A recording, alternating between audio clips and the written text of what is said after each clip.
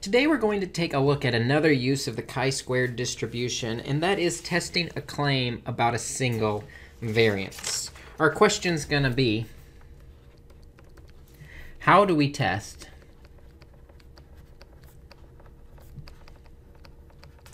a claim about a variance?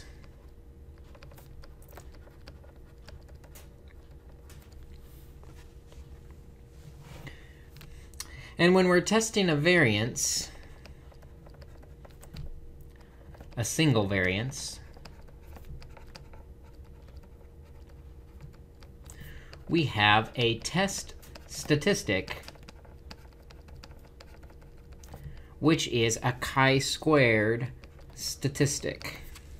The formula with a variance for chi-squared is the sample size minus 1 times the sample variance divided by the divided by the population variance.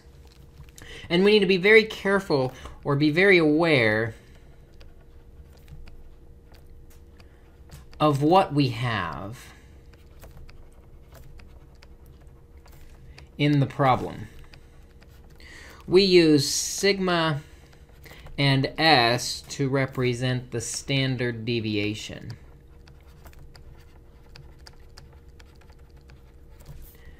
But when those pieces are squared, and we either have sigma squared and s squared, those represent what we call the variance. And so the formula says s squared and sigma squared. Those values represent the variance if it's already been squared. If it hasn't been squared, we would have sigma and s, the standard deviations, which need to be squared in order to find the test statistic. So we need to be very careful. Do we have s or s squared? Do we have sigma or sigma squared, and not get those backwards?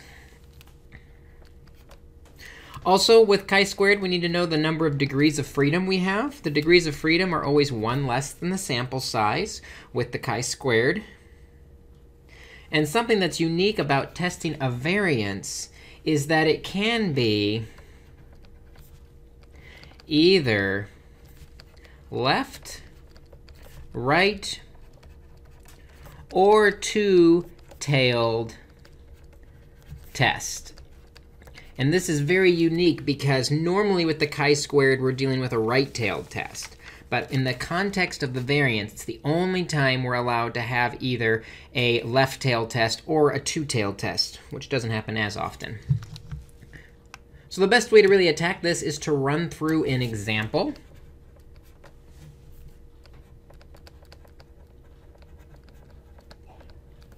So let's say a customer wants to know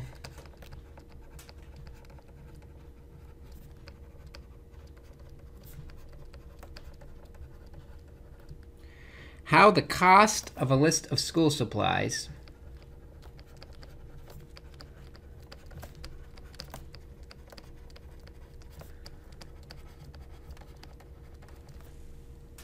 varies from store to store.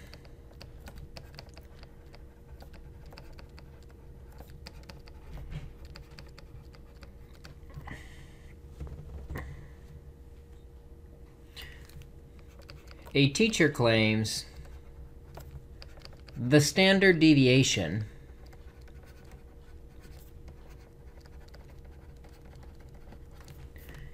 is only $15. So to test this, the customer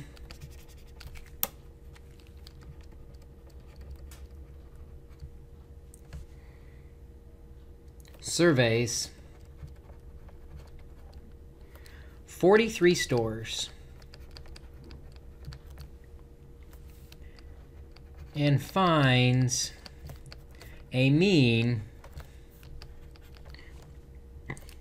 of $84 and a standard deviation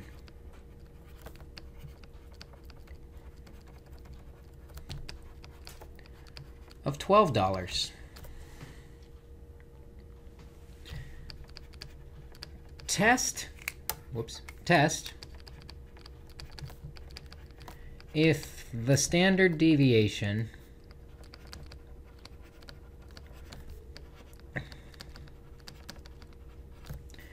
is less than the teacher's claim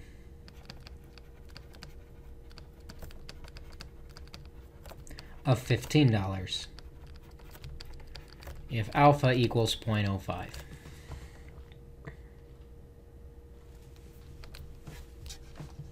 So we've got a claim about the standard deviation.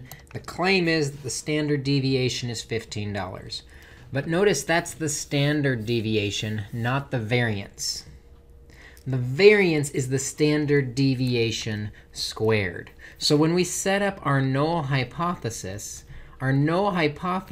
will state that the variance, or sigma squared, is equal to the standard deviation squared, or 15 squared, which is 225. Notice again, we had to square the standard deviation to get the variance. The alternate hypothesis, we believe that the variance is actually less than 15 squared, or less than 225. Because we're interested in less than, we actually have a left-tailed test. So let's draw a little picture of our left-tailed test. Chi-squared is skewed right. And we're interested in being in the left tail. Now, in the survey, the standard deviation ended up being 12 compared to the actual mean of 15. Is that enough to reject the null hypothesis? Well, first we need to know the degrees of freedom. The sample size, -1. 43 minus 1, we've got 42 degrees of freedom. And then we'll also calculate the test statistic.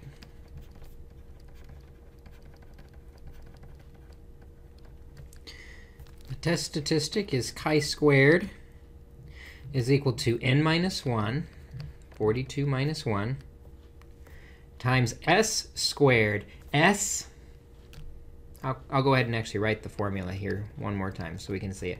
N minus 1 times s squared divided by sigma squared.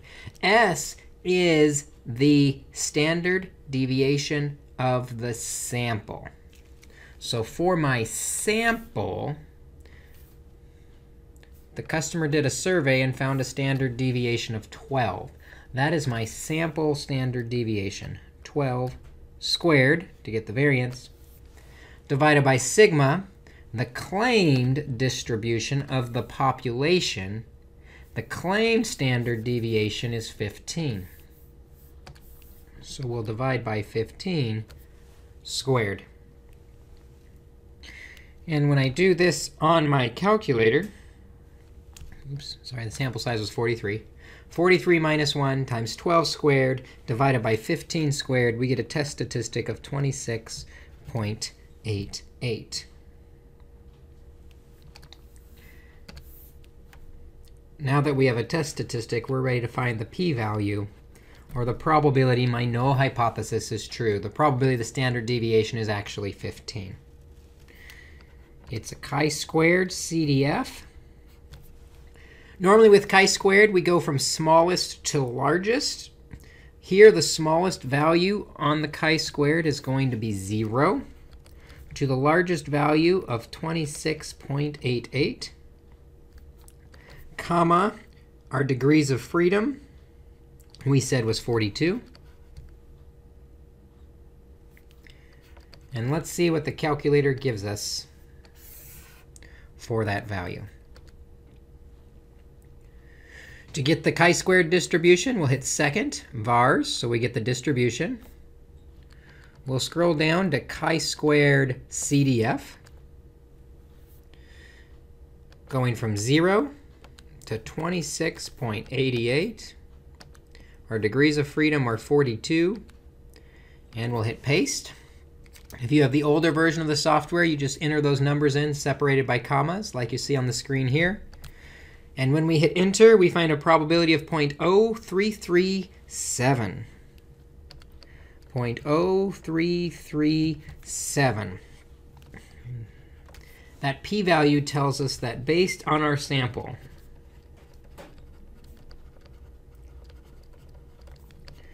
the probability that the null hypothesis is true, that the standard deviation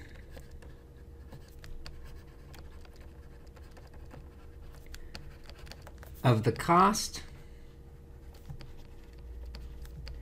of school supplies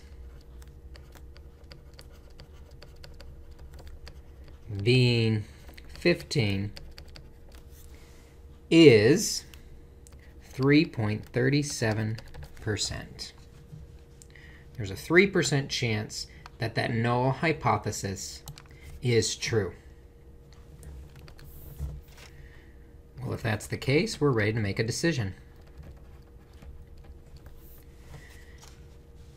The decision point is always compared to the alpha. And we said alpha was going to be 0.05. 5% probability we'll still believe the null hypothesis. We only have a 3% probability, so we can no longer believe the null hypothesis. So we will reject the null hypothesis. And the reason for that decision is that the p-value is less than the alpha value, or that 0.0337 is less than the 0.05. And so our conclusion, which focuses on the alternative hypothesis in context, we can say that there is sufficient evidence to conclude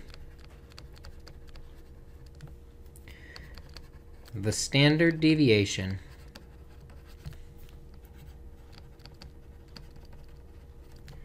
of school supplies